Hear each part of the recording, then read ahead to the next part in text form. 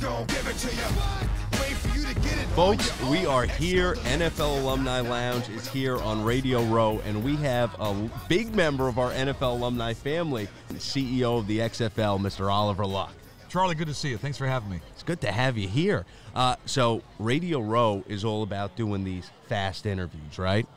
Let's talk about speed of play that you're going to be bringing in the XFL. So imagine watching, 3 hours of sort of a 2-minute drill, right? I'm exaggerating, but that's sort of what we want to get to. So we've done two things. We've done a number of things, but we've done two things that'll really help us play faster, force us to play faster. One is a 25-second play clock. So we've got a ball spotting official. His only job is to spot the ball, right? And we think that takes about 5 seconds or so from the previous play, right? Yeah. And then once he spots a ball, boom, the 25-second play clock begins to run. So our coaches, our quarterbacks have to really be on their game, knowing what to call, getting the play in very quickly. Now, so what do you think? I think the way you guys are approaching the kickoffs and the way you're approaching the punts, I think that's something that we're going to see the league looking to bring in. What do you think is going to be the most innovative aspect of the XFL? I think the most innovative aspect, and the thing that I'm looking forward to most, because it's all about strategy, is going to be the extra point option. So you score a touchdown, you get 6 points. Great, we all know that.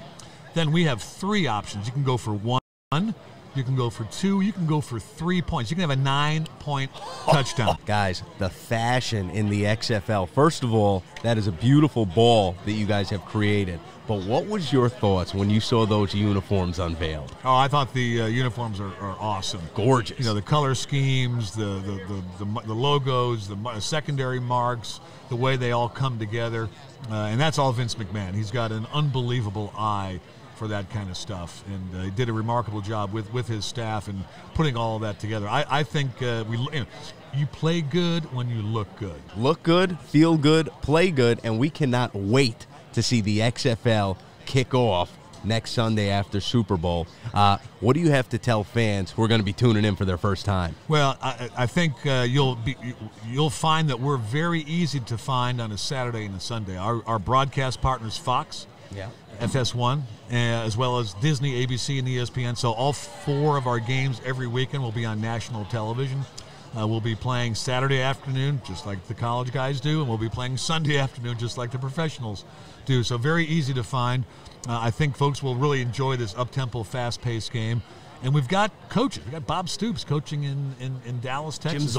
Jim Zorn up in Seattle, who's a legend up there. We got Pep Hamilton in D.C., a proud Howard graduate, who's been around, numerous NFL and college teams as an offensive coordinator. June Jones down in Houston.